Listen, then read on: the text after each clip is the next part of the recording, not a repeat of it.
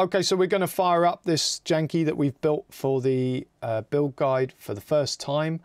I've got the level rolled all the way down. I've got the tone rolled all the way up. I've got the gain rolled all the way down.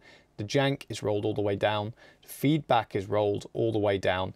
And the time is rolled all the way down. And I've got the long read head selected by the toggle switch. The reason I've got the Janky the wrong way up on the desk is it makes it easy to lift the lid away if I want to access the tape deck, which I'm going to do shortly. But for this first test, I've just got a guitar plugged in. I've got the power plugged in and turned on. I've got the out connected to an amplifier, and I've got a momentary foot switch plugged into the remote jack. And the dry signal for the guitar sounds like this. And what we're going to do is just press and release the foot switch to bring the echo effect in. But we should find that whilst the motor comes to life and everything starts spinning and moving nicely, we should find that there's no echo effect yet. And that's because we need to turn up the level control slowly to bring in the repeats.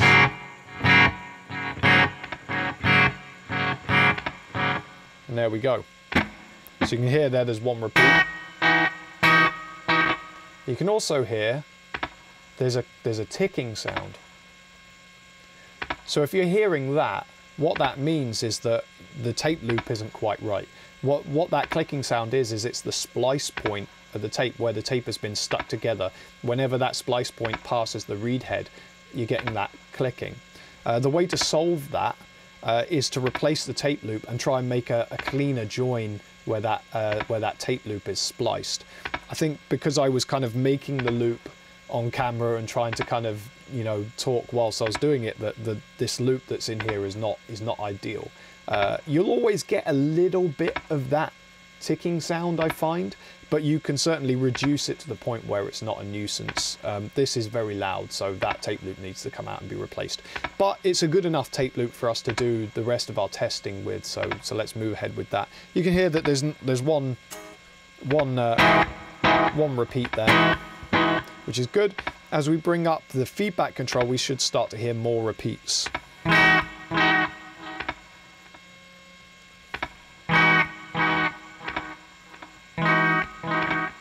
So there's more repeats in there. As we bring up the gain, the signal should start to get stronger and a bit more driven. Bring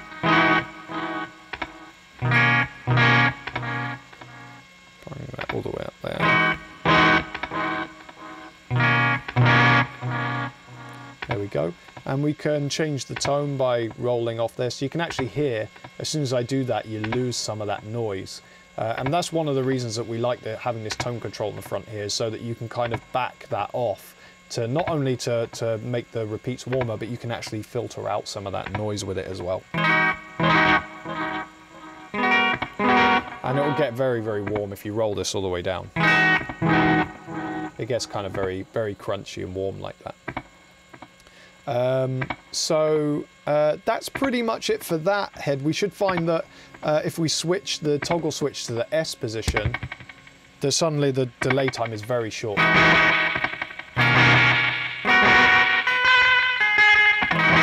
And that's because we've switched to the short reed head, which is over here, just underneath the enclosure lid. In fact, if I lift the lid away very carefully, I can show you it. It's just here. It's just this head here. There we go. And so to make this a bit easier to test, we're going to just turn the motor right down, and we should find that the motor, the reel and the tape speed slows right down.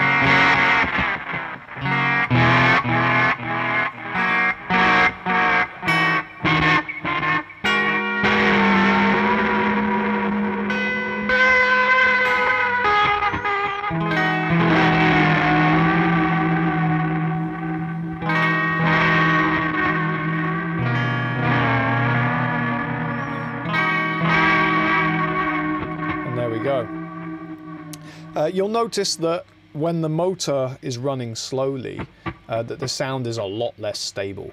As you turn the motor down, you're going to get a lot more artifacts, warbling and that kind of thing going on, because the motor is struggling to pull the tape loop through the machine. And that's why we have the two heads. You have the short head for doing not only short sounds, but also you can get very warbly, glitchy sounds by running the motor very, very slow, but still getting an echo time that's kind of musically usable.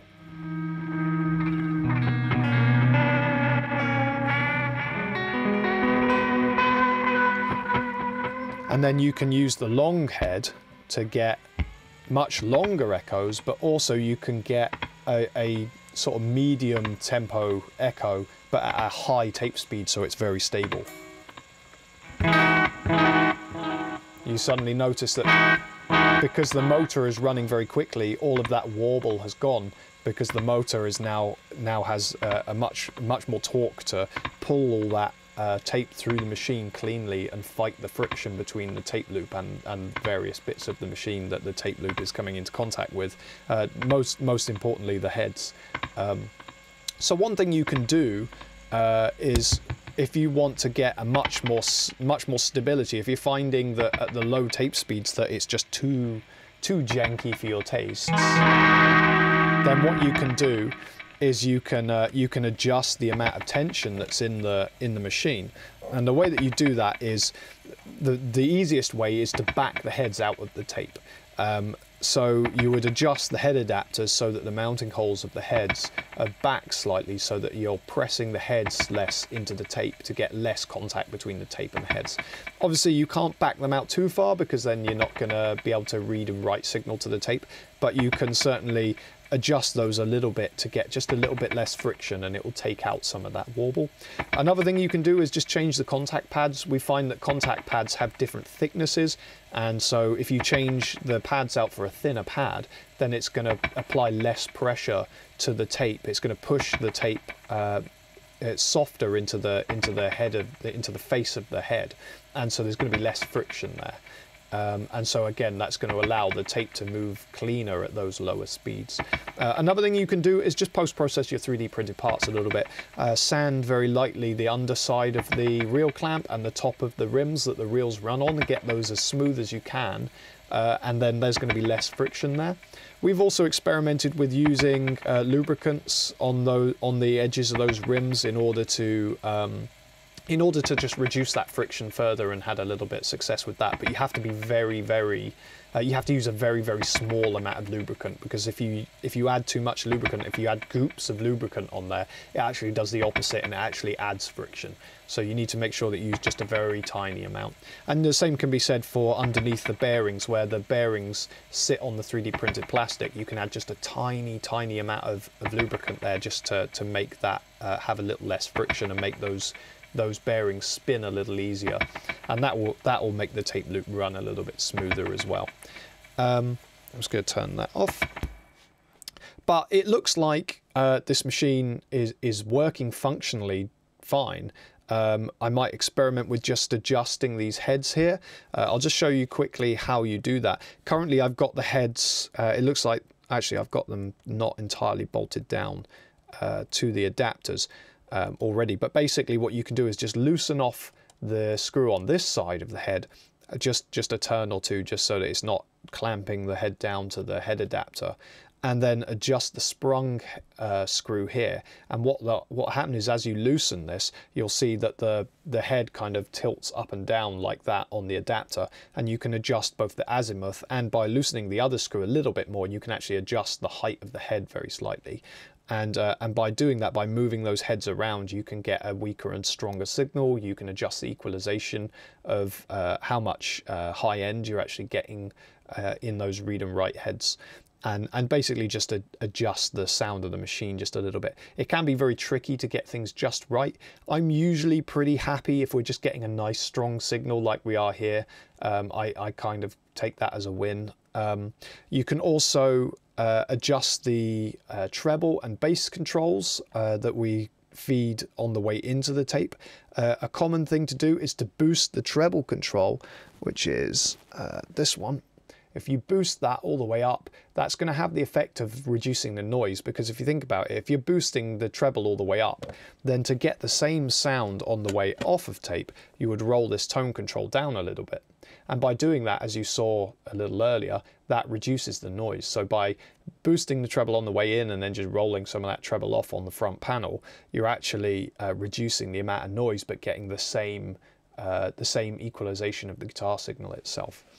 So you can play with that. What I find is you can also adjust the bass control and the treble control. Sometimes I actually like to leave the treble control sort of roughly in the middle, maybe slightly boosted, and actually bass boost it. So just turn the bass up a bit. And the reason I like that is that whilst you get a slightly noisier echo, when the echo goes into oscillation, when you turn the feedback up enough that it's starting to almost oscillate, you get a much more pleasing kind of oscillation. It's a very washy, warm, crunchy kind of oscillation that I find really pleasing. Whereas if you have too much treble on there, you'll get a cleaner sounding echo, but when the echo goes into oscillation, it tends to sound a bit tinny. And I really don't like that. And I tend to do a lot of, when we use these live, I tend to do a lot of things where I'm turning up the feedback to make it go into oscillation and then playing with the time control to make weird sounds.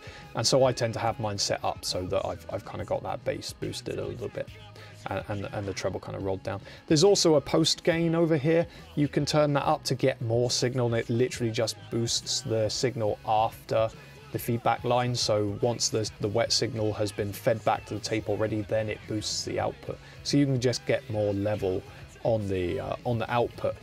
Personally, I don't tend to use that. I know Tom, our guitar player, when he tunes these machines up, he likes to add a little bit of post gain on there and maybe roll down the volume on the cassette machine, on the little volume wheel on the cassette machine. So you can do some gain stage balancing like that, and balance that up with the treble and bass controls there, and just see what kind of different sounds you can get from the machine. But that's pretty much it for this test. We've kind of shown that everything is working as it should do. The next thing I'm going to do with this machine is just take this loop out and replace it and try to get rid of some of that click. But yeah, we've shown that everything works, so I'm going to move on.